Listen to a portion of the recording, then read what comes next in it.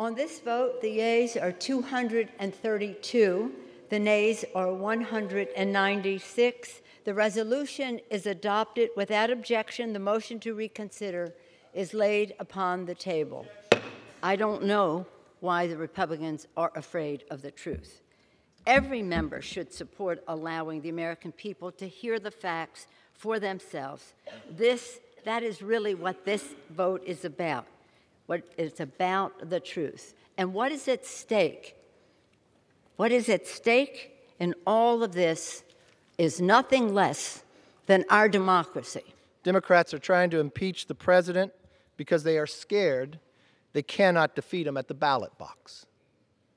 That's not my words.